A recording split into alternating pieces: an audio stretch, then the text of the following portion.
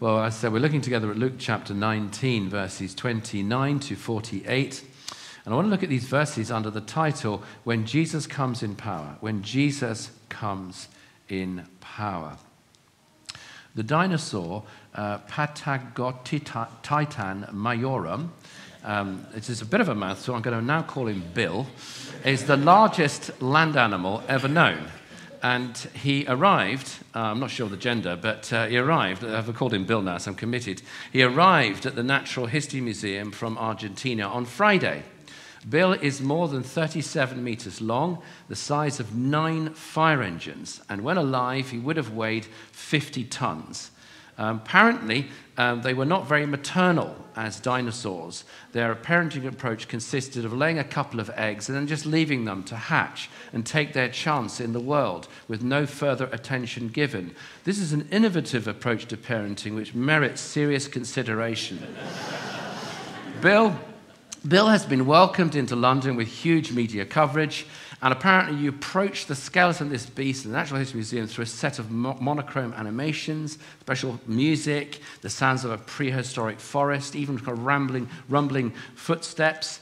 And then when you confront it, apparently, this huge dinosaur, biggest dinosaur ever, raises some surprisingly deep spiritual questions. One journalist said this: had it been designed by someone, for all its outsized impressiveness, it could be shrugged off as an almighty frippery.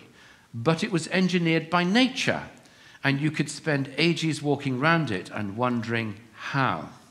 Well, Christians believe that these animals were engineered by someone. There is also the immediate issue of authenticity. There's no complete skeleton of this creature, so a resin replica is all that we have. So what you will encounter in the Natural History Museum is not the real thing. The real thing died 100 million years ago and will never live again. So today I want to talk from Scripture about the dramatic arrival of Jesus Christ in Jerusalem just 2,000 years ago. And he came to Jerusalem as a living Messiah and Savior. And I want to present him to you from God's Word as a Savior who lives and who reigns forever, with an important message for the people of Israel then, for the church of today now, and for you and me for the future. The first point I want to make about Jesus is that despite his humble arrival, there is rejoicing in his presence. Rejoicing in his presence. Verse 28, Jesus went on ahead, going up to Jerusalem. As he approached Bethphage and Bethany at the hill called the Mount of Olives, he sent 2 of his disciples, saying to them, "Go to the village ahead of you, and as you enter it, you will find a colt tied there, which no one has ever ridden. Untie it and bring it here. If anyone asks you, 'Why are you untying it?' say, 'The Lord needs it.'" Those who were sent ahead went and found it just as he had told them. And as they were untying the colt, the owners asked them, "Why are you untying the colt?" They replied, "The Lord needs it." They brought it to Jesus, threw their cloaks on the colt, and put Jesus on it. And as he went along, people spread their cloaks on the road.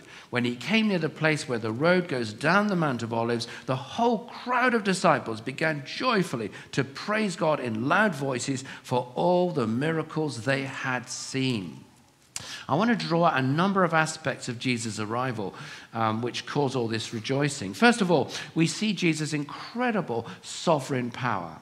What I find really significant about the taking of that baby donkey is that not just that Jesus knew it was there and controlled the response of the owners, but that Jesus has the right to take away anything and still to be honored as Savior and Lord. Be aware of the dangers of fair weather Christianity, where we rejoice in God's presence when the sun is shining and we're getting what we want in life. But when God takes something away, be it personal or even material, we walk away with great bitterness. He has the right to take away anything within his plan.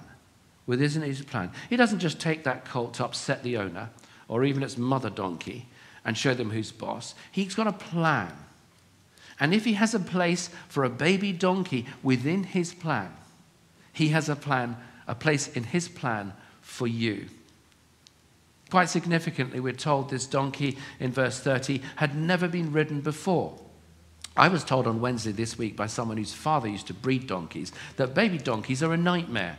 They are unmanageable until they're broken in, and they kick and they jump, and they throw anyone who tries to ride on them. They just chuck them off into the ground. So the suggestion in verse 35 is that they set him on it. That suggests the disciples had quite a job getting the animal under control. It would have been quite funny to watch. There's no mention here of a bridle or even a saddle. They place their cloaks on the animal. And then Jesus takes his seat. And Jesus takes control.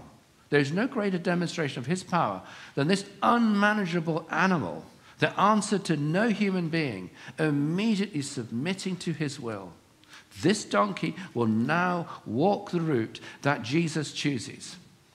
Are you one of these people who naturally rebels against anyone telling you what to do? I think I am.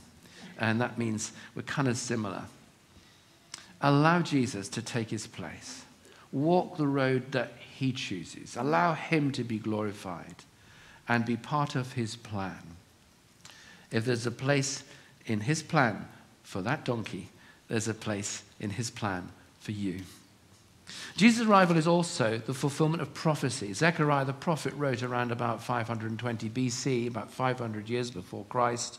In Zechariah 9, verse 9, "Rejoice greatly, O daughter of Zion. Shout, daughter of Jerusalem. See, your king comes to you, righteous and having salvation, gentle and riding on a donkey."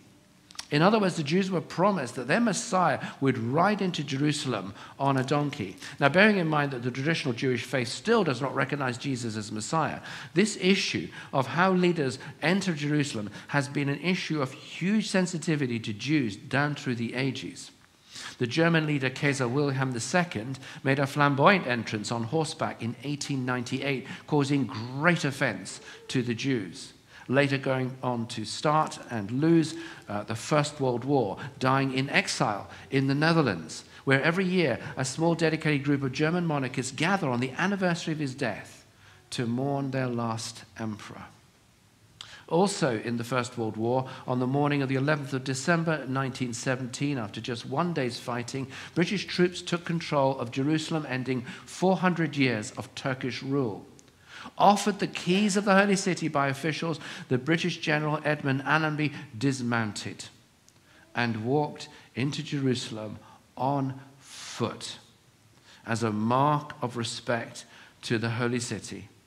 And this statement was read out in 6 languages.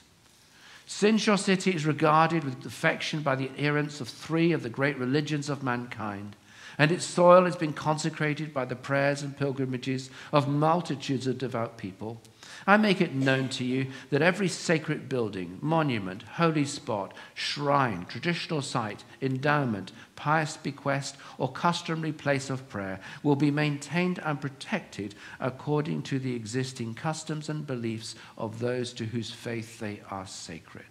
And church bells tolled in Rome and London to celebrate the peaceful British arrival in Jerusalem and the preservation of the holy city that had been destroyed before 17 times.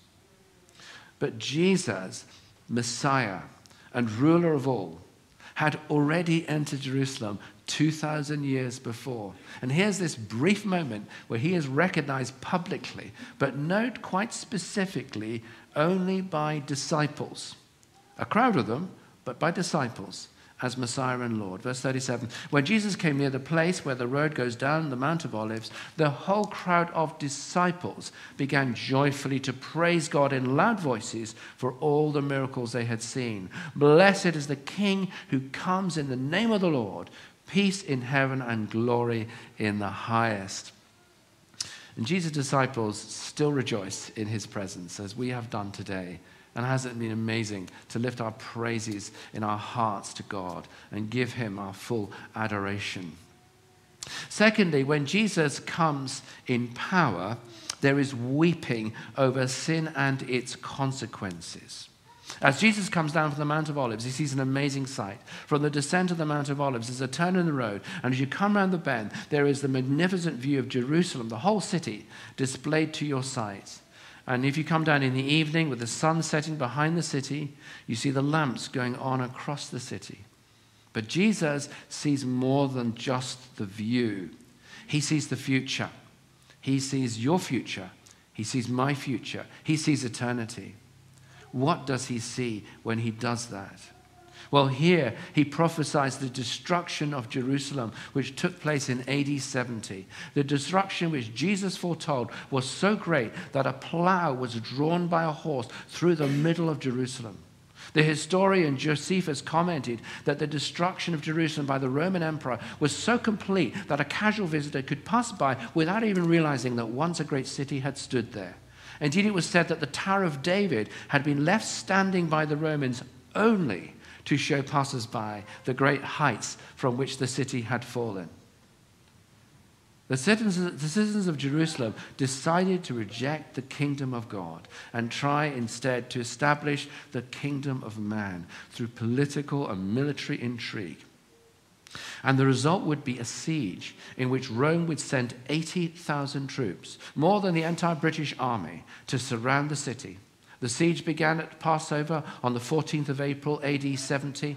Jewish pilgrims were allowed to enter the city, but they were not permitted to leave. So the city became a trap with a shortage of food and water, exacerbated by the thousands of pilgrims that had entered but could not leave. And when the city was overrun in August that year, it was totally destroyed, with only the western wall and the Tower of David remaining. Jesus' description here prophesies that siege in extraordinary detail years before it happened, including the special siege wall, which unusually was built around the city to prevent anyone leaving. And here is how he describes it in his prophetic words, verse 41. As he approached Jerusalem, he saw the city. He wept over it and said, "If you, even you, had only known on this day what would bring you peace, but now it is hidden from your eyes. The days will come upon you when your enemies will build an embankment against you and encircle you and hem you in on every side.